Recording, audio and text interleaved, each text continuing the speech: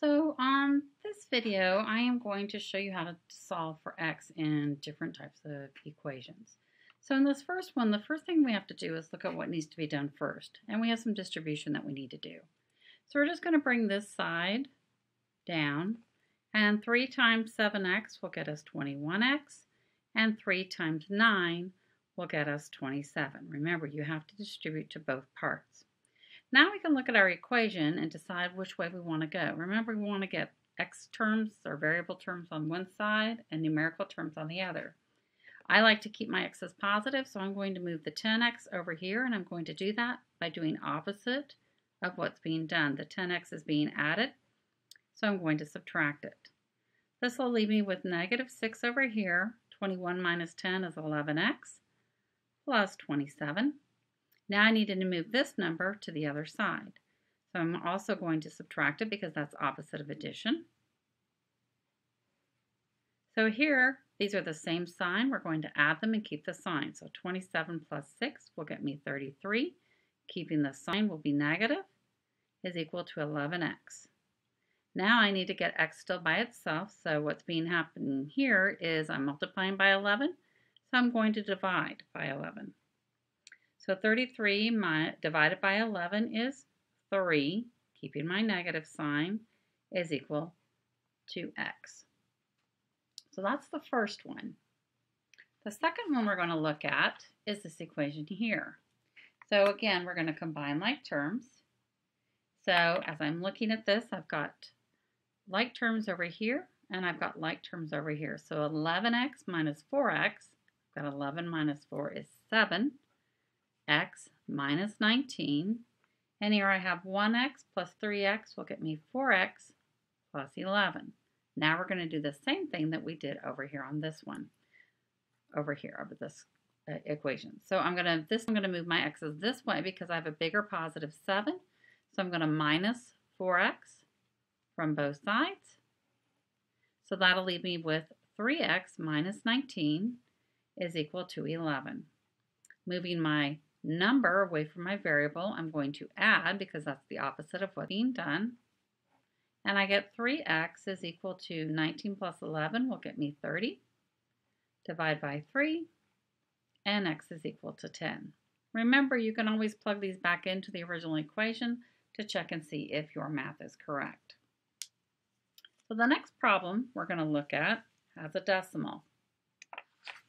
So as we look at the problem with the decimal, it's easier if you clear this decimal. Now the problem that we do where we don't have an equal sign, we can't clear it. We have to just combine them together. But in this case, we do have an equal sign. So I'm going to clear both sides by multiplying them by 10. And the reason I'm multiplying both sides by 10 is because I have one decimal place after the decimal. So if I had like 43 here, 0.43, I would multiply by 100 to clear the two spaces. But since I only have one on both sides, I'm going to do that. So 10 times 0.4, that will move my decimal place over one place, so I will have 4x. And 10 times 10 is going to get me a negative 100.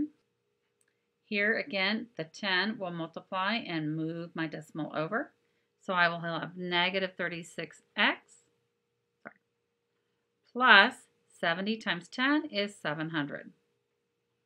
Now I'm looking at my x terms again, and this side is negative, this side is positive, so I'm going to move this to the other side.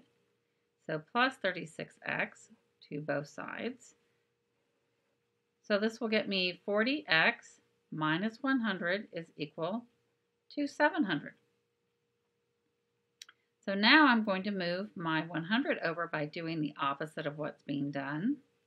And this will leave me with 40x is equal to 800. If I divide by 40 on both sides to clear my x, I can easily cancel out the zeros on the end. So 80 divided by 4 will then get me 20. So x is equal to 20. You could divide 40 into 800, but when the zeros match at the end, you can just cross them out as long as they're right above each other. The next one we're looking at is clearing the fractions with an LCD. And we're again still solving for x. So on this one, I'm looking for a common denominator. Now I have 7 on each side, so really I just have to find the common denominator between 7 and 5. I normally start with a bigger number, so 7, then 14, then 21, 28, and 35, which happens to be 7 times 5. So I'm going to multiply both sides by 35, and I like to put it by each term so I can cross them out. So 7 goes into 35 5 times. So I have 5 times my x, plus 5 will go into 35 7 times, and I have 7 times my x. And again, 7 goes in there times 5. And in this side, I have 5 times my 1 that was sitting at the top. And I'm writing that so you can see where the numbers came from. So over here, I want to combine like terms. It's adding. Everything's positive. So 5 plus 7 will get me 12. X is equal to 5. I'm going to divide by 12 on both sides. And x will equal 5 over 12. This will not reduce. There's nothing in common. So 5/12 will be our answer. We have one more problem to work here. And this is where we're solving for a variable. So in this case, we have h is equal to L times 7g minus mn. And we want to solve this for m. So I want to solve it for this letter m. So I have to figure out where I'm going to start. Because it's inside the parentheses, I need to go ahead and do some distribution. It wouldn't be feasible to divide by this over here because then we'll get a really complicated answer. So what I'm going to do is I am going to take my h is equal to 7 lg. I like to keep my variables together, so when I multiply the L times this term, I'm going to put it with my letters, and you can put it in any order because multiplication doesn't matter, minus LMN, because I have to multiply the L by both terms. So now remember, I have to solve for this letter, so I want to solve for this term first by moving this away, and then divide by anything that's being multiplied on it. So I'm going to subtract my 7LG because it's opposite of what's happening. So minus 7LG. So now I have H minus 7LG is equal to negative LMN. Don't forget that negative sign that's sitting there.